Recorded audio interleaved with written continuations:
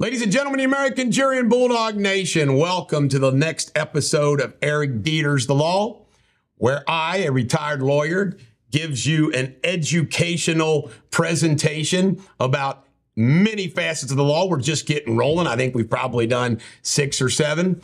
My guess is we'll have hundreds of these things. We're going to do general ones, and we can always pare down, break them down even further. Today, I think, is a really important one because it's in the news a lot. You have defamation cases filed by Trump. You got defamations filed against Trump. You've got defamations cases like the Sandman case. There's just a lot of defamation litigation that's going on these days. When I practiced law, handled lots of defamation cases. I'm going to share with you my knowledge of defamation. I will bet you that you're going to learn some things today that you didn't otherwise know. So here we go. What is defamation? Defamation is a false statement purporting to be a fact. Now, this is really important. It usually has to go to somebody's character or reputation, but it must be specific. It can't be all general. Let me give you a great example. If you were to say, Eric Deters sucks, not defamatory.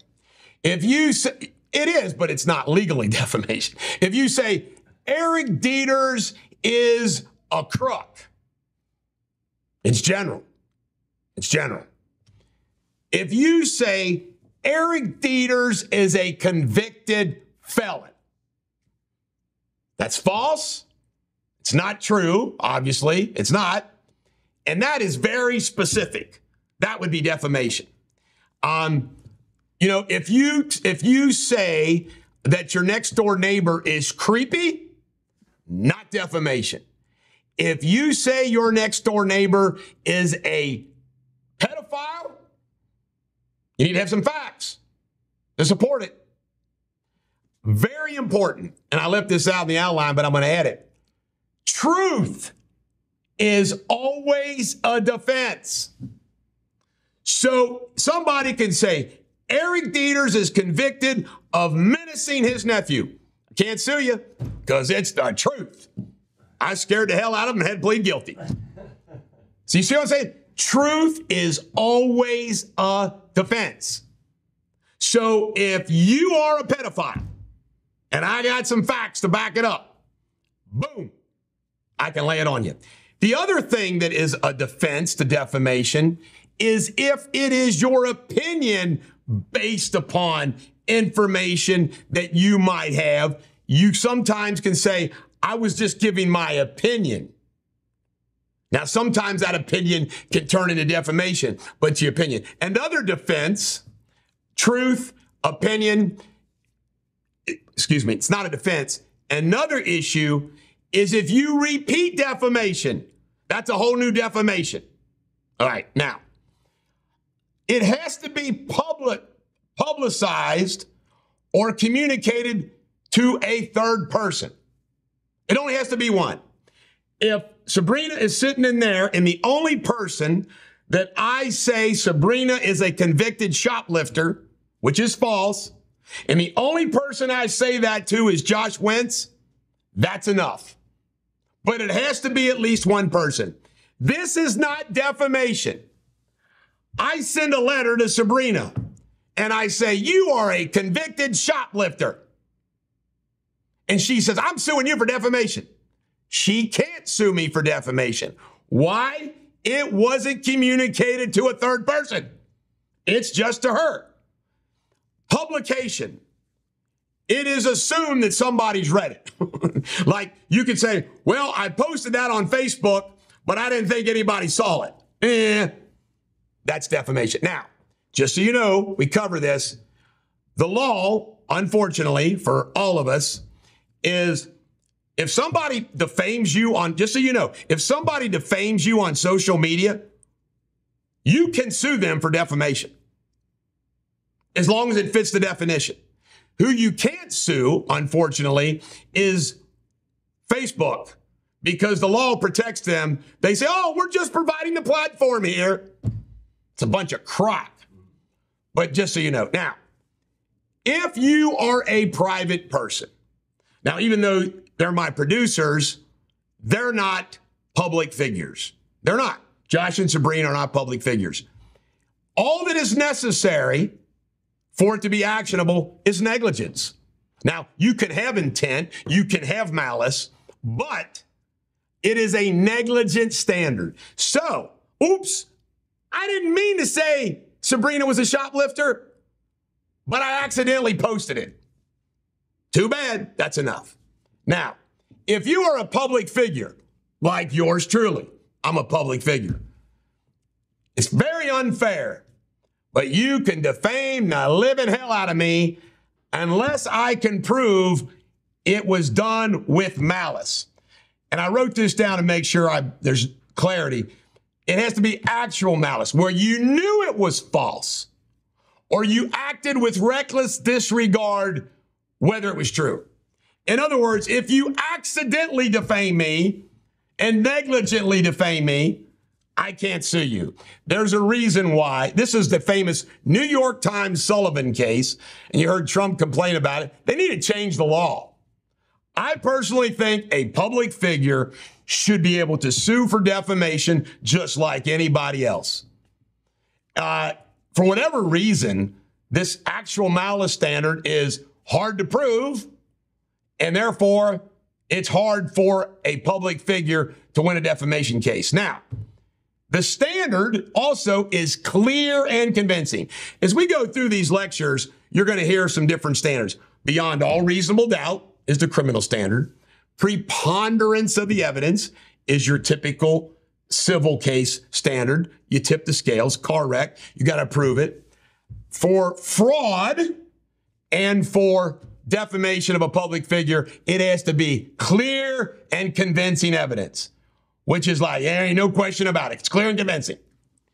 It has to do with the harm to the reputation and character of somebody. It also can be a person or an entity. A business can be defamed. The Dominion voting machine brought that case against Fox News, and Fox News caved. That business won a $700 million settlement with Fox News. Your business can be defamed. Now, if they say Independence Motors, I don't think there's an Independence Motors. Independence Motors sucks, not defamation. If you say Independence Motors is scamming people out of 10% every time they pay something, that's defamation. And again, always remember this. I've said a lot of stuff on my show and over the years. And you know what? I've never had to pay, to my knowledge.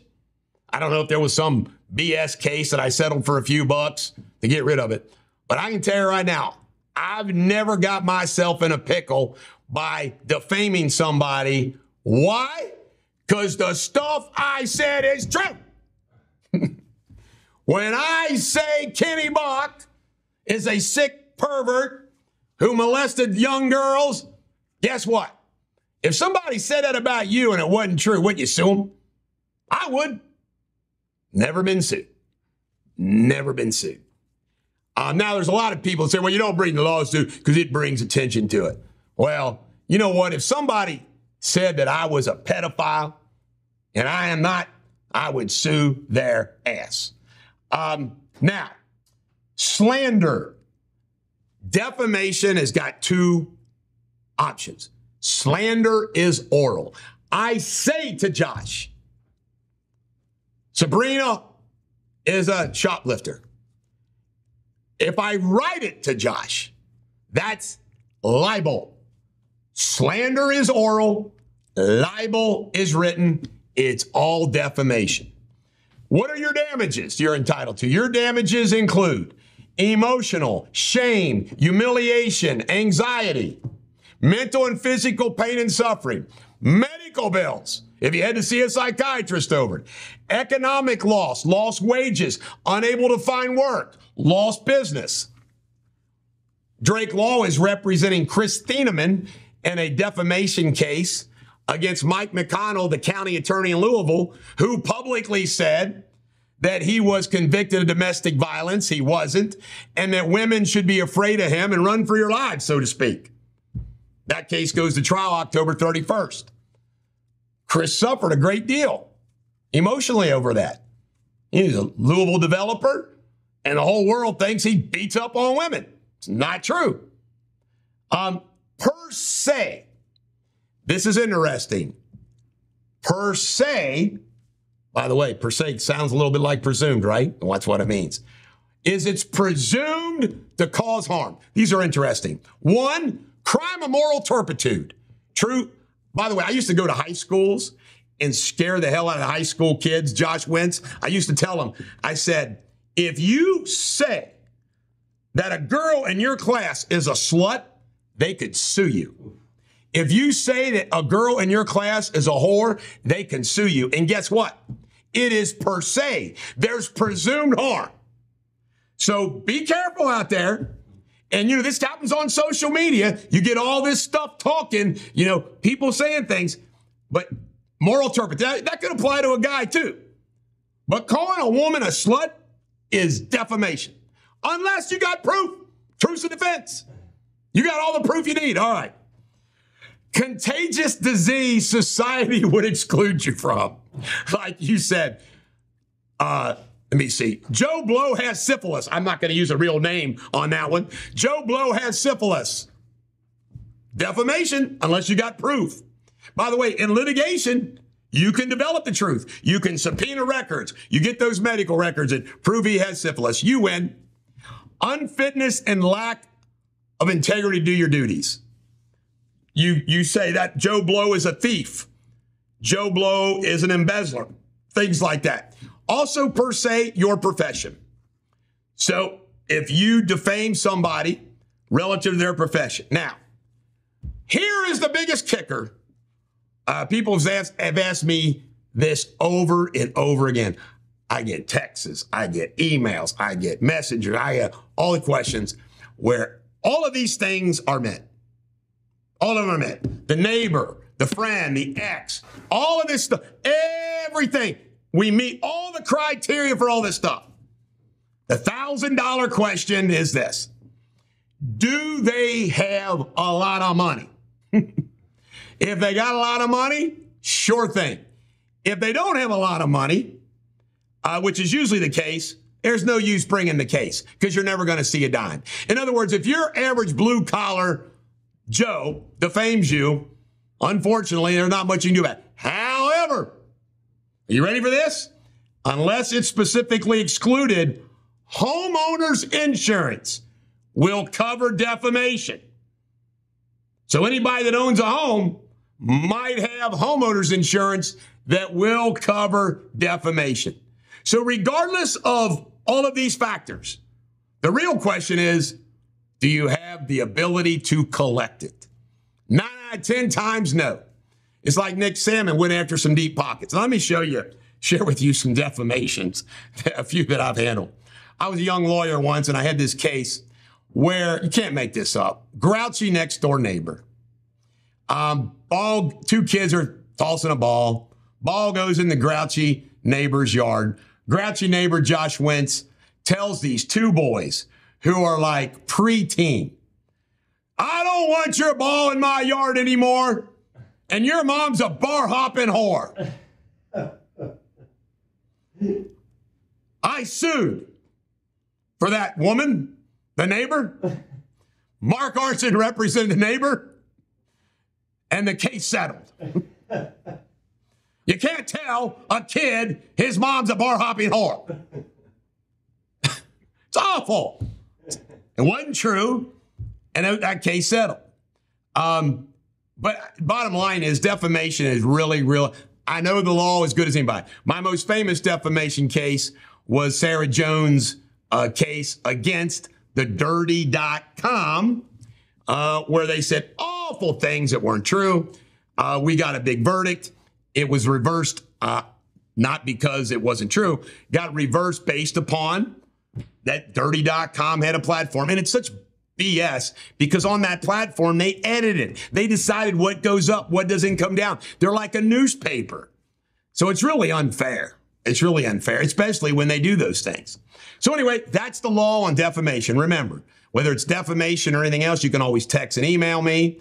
Because I'm a retired lawyer, as long as I don't take money from you, I can tell you what I think, just like your neighbor can. However, if it's a real case, I'll put you in contact with a lawyer that can handle it in my world. Make sure that you're taken good care of. It's really interesting. Defamation's a hot issue these days. This is the Bulldog. Every dog has her day. You have a great one.